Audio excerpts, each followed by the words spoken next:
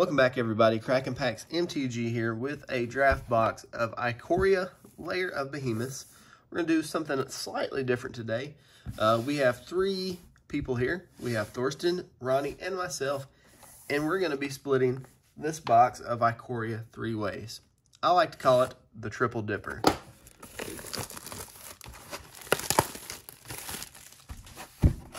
But there's this. I'm going to take myself out of the running for it, so it's up to Thorsten and Ronnie to see who gets that. And I'm going to need to count these. I'm taking them out of stacks, but you want to be sure that everybody is equals here. That is 12.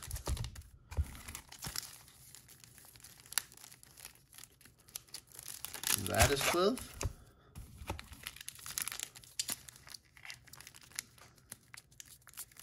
And that is 12. Just so everything is an even playing field. I don't know why it's an even playing field, but everybody gets the same amount. Let's just say it that way. We're going to start over here at the left with Thorsten. And do we have the tab? No, these are regular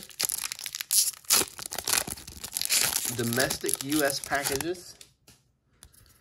And let's flip through here and see. You can hear they've got that what do you want to call that? That texture to it. We already have some of the foil back there. First Triumph. Nice first hit. And a Zagoth Crystal. Let me take these out of there. That way we can keep track of everything a little bit better.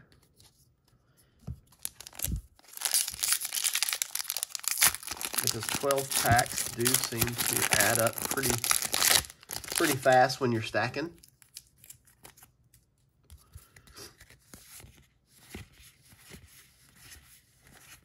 Ooh.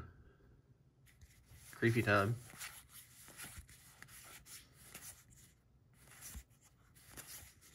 Polywog, Mythos of Broccoli. Of course, we have our tokens there.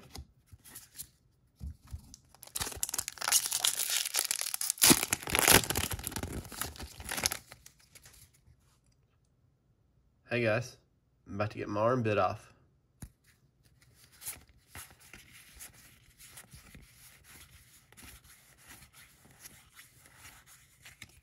We have the very aggressive looking Liger.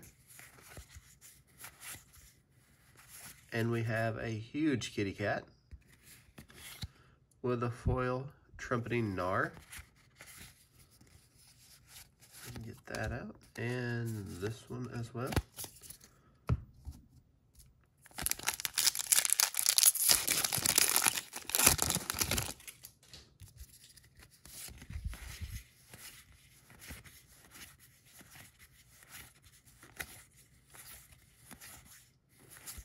Majestic Oricorn, and I almost missed the chunkiest of boys.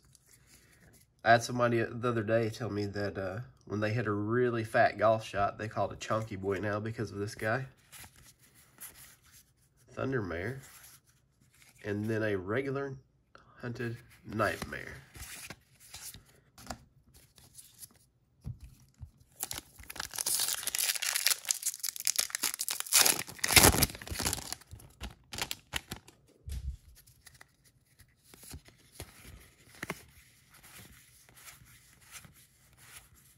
Catcher. That's just really, with all the greens in this, that's just a really good looking card. Shock Typhoon! And a Perimeter Sergeant. Again, his arm is in the lion's mouth.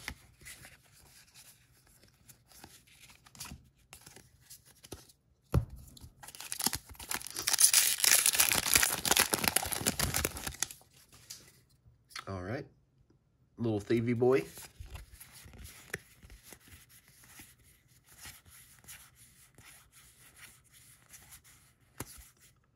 Bastion, Who is that guy right there? Phoenix with a Pyroceratops.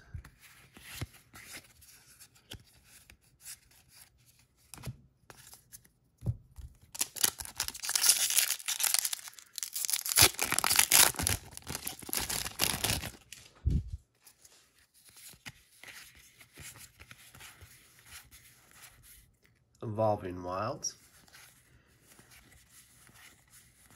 It's a fetch land, but not quite a fetch land. I guess you're fetching something. Mythos of Vadrock. And a Weaponize the Monsters. That's Luca there in his really cool coat.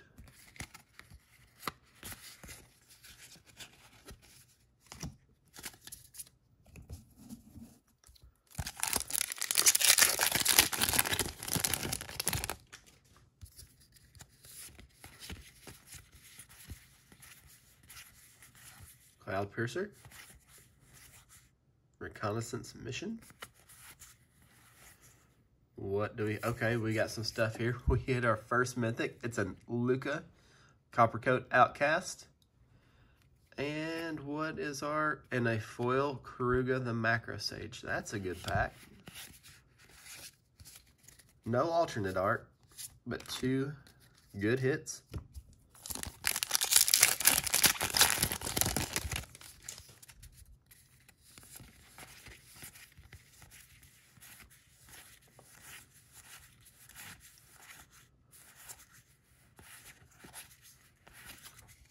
Chad, where you been, brother? It's been out pulling all-nighters, drinking cases of Monster Energy drinks.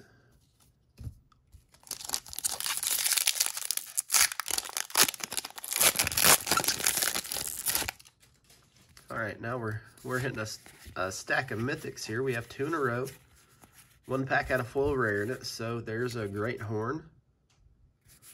He looks pretty unhappy. Oh, slow down. Oh, Bosh, the Prey Piercer with a foil Ivy Elemental. All right.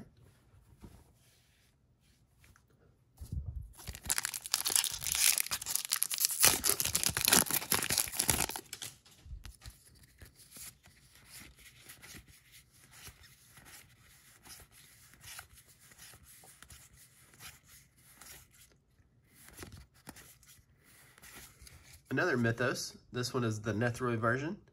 Seb McKinnon. And a Jungle Hollow. And down to our last pack here.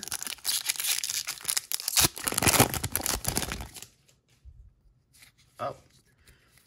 We almost spoiled the rare / mythic / whatever's here in the back. And it is a Skycat. A 1/1 flyer for blue and a white. He gets 1/1 for each other creature with flying. And you can make your own flyers. He doesn't seem that bad. I feel like there's some sort of deck that could be built around that guy.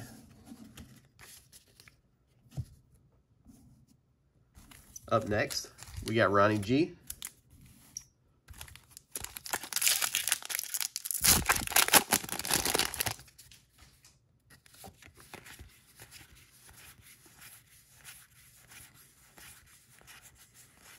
Sprite Dragon, good uncommon. Blitz, and a Kahir the Orphan Guard. Another companion. Our first one, I think, was... No, it's our third one, because we got the Macro Sage in foil. Can't forget about the Hippo. The Dino Hippo.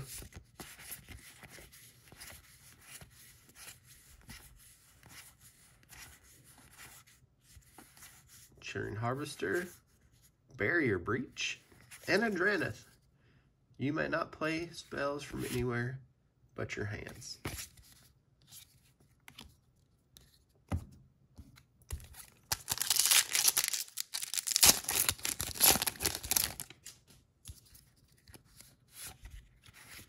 Random Dolphin. This card feels so off in this set. Like, where did this random sneaky dolphin with a dune under it come from? I know we have all the sharks, but just a random dolphin. Garuda. That guy has, he's been a yo-yo of prices lately. He started off really low, went really high, and now he's just kind of okay so far.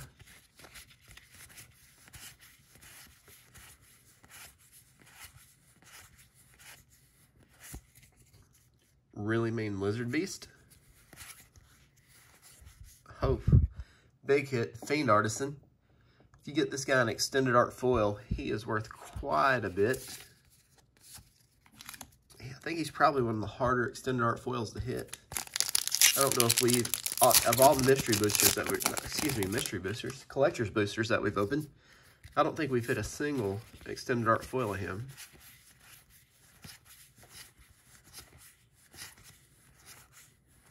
But in any flavor, he is a good hit. Song of Creation.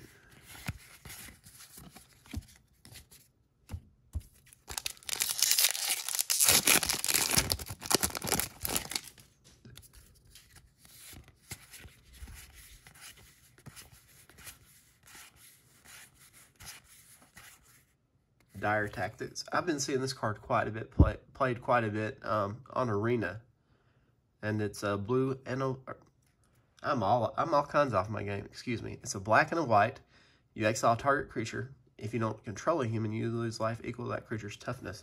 So that is a pretty good card. And we got a Vivian Monsters Advocate.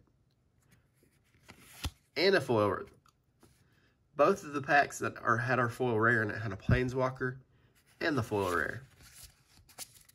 That's pretty cool. So we got a Luca and we got a Vivian. So now all we're missing is Narset. Will she make an appearance? Always have to get a close-up of that guy's silly face.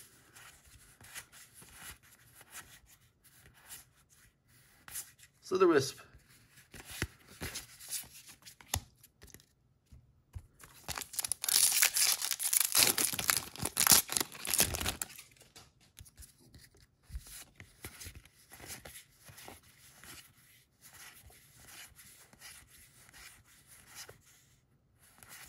General Enforcer, Porcupine Parrot, also in his final form, known as Bird Swallow, with a back-to-back Slitherwisp. What? Back-to-back double tap of the Slitherwisp.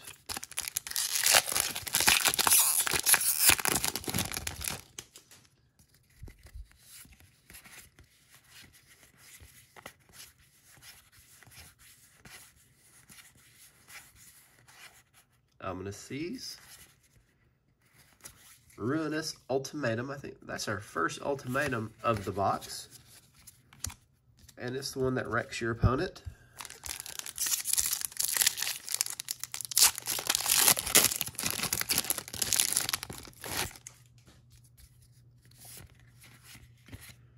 Go for Blood. I've seen more of that cycling deck on Arena that I would care to save. Seems like every other deck is cycling. Or it's Jeskai. Oh, that's the rare, Voracious Great Shark. Almost missed it. I was talking about Arena.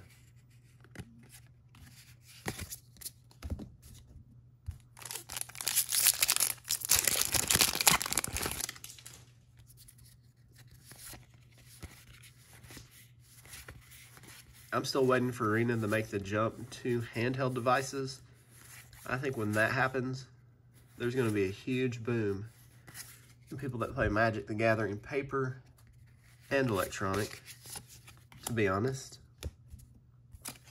There's a lot of people that say it's going to kill paper Magic, but I don't think so. I think it's just going to make it more accessible to people that can't get out to game stores or to a group of friends to play. Parcel Beast, good uncommon. Quartzwood Crasher. All right, that finishes things up for Ronnie. Let me see. Yeah, let me just run this over here on top of those. And these are for me. I'll tell you what we're gonna do with these after we're done getting them open.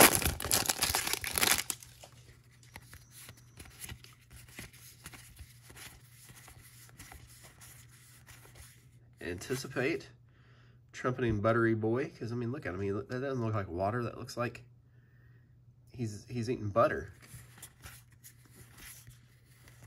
Colossification.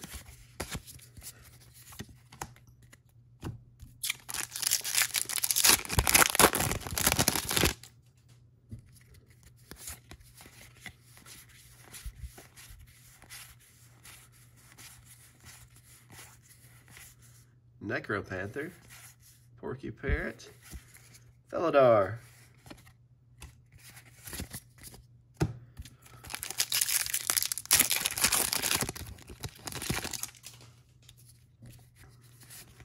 oh, we got something back there. And just by that little sliver that I'm seeing, I want to say that's a full art Luca. And it is. Full art Kitty Boy with a foil mountain. See, the difference between the English packs and the Japanese ones, I think, is we would have still gotten another rare in there, since that's the alternate art. I think that is the difference between these and the Japanese printings.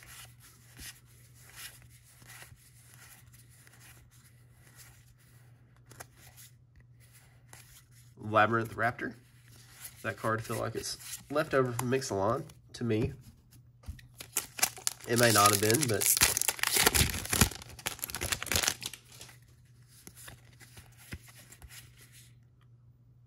rare.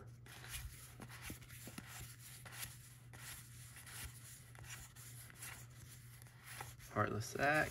Another Quartzwood Crasher. I've noticed this a little bit. There's some duplication in these draft boxes.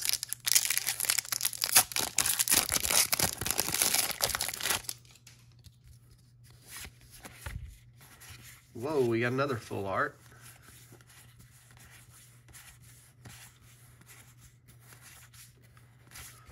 We got a Cub Warden. Really mean looking guy. That's cool art.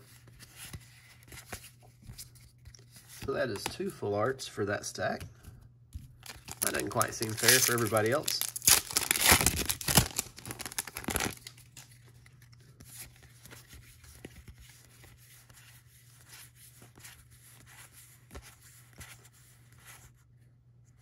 Sea Dasher Octopus. That is a decent hit.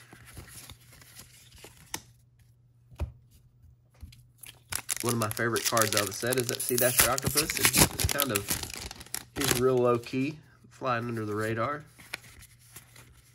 Not making a big fuss, not causing a big ruckus. He's just flashing himself into play and drawing people cards.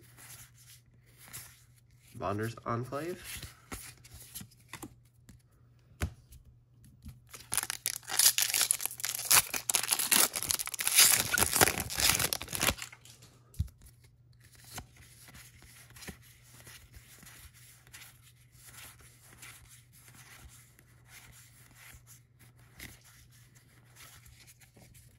That's a double up on a mythic in the same box? How does that happen? We got double chatted. Is that he's a twin Chads? How does that even happen? There's not enough swagger in the whole world to go around for 2 Chads in one box. That's blowing my mind right now.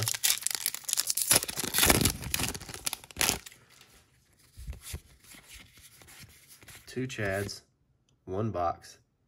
That's my face right now. How does that even happen? Lutri, everybody's favorite otter with a foily 6-eyed squirrely guy.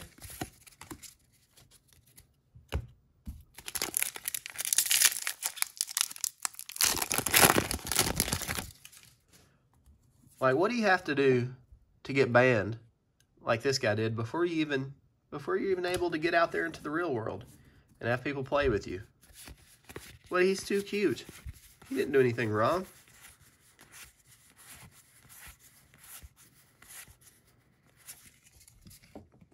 Back-to-back Lutri. I wonder if this is going to be a pattern with these boxes, that there are back-to-back duplicate rares. I don't know. We'll see. We're going to open some more of these. This is the first box of the US printed ones that I've opened. We're going to do some investigation and I'll report back. And here's the Emergent Ultimatum. All right. So generally, I was going to do something else with these cards, but just to be a nice guy and fair, I'm going to split them between Ronnie and Thorsten. And we still have to roll for the box topper, so I'm rolling right now. Thorsten will be number 1, 2, and 3. Ronnie will be 4, 5, and 6. So let's roll. It's a 2, so it goes to Thorsten. If I can get this thing open. And there's been a ton of people that have been getting these out of their box, that it got wedged between something and it's completely folded in half. I have not ran into that yet, thank goodness. But let's open this. This one is going to Thorsten. Oh, man. And it's a Mythic King Caesar Awoken Titan. This is, if you're going to get a King Caesar, this is the one you want to get. So there you go. Good job. And like I said, I'm going to split these up between these two guys. And I'll try to make it equal since, you know, we like to be fair here. We always do the giveaways. So what I'm going to do on this one, if you're subscribed to the channel, you like the video, and you leave me a comment, I have a stack of these. So we're going to get a Godzilla King of Monster out. And I'll probably throw a couple packs with it because I just don't want to give away just one little dinky card, even though it is the King of Monsters. And I appreciate you guys putting up with me one more time. I know these videos go up early or late, I guess depending on where you're at. And if you're watching, it means a lot to me. Thanks again. We'll see you next time.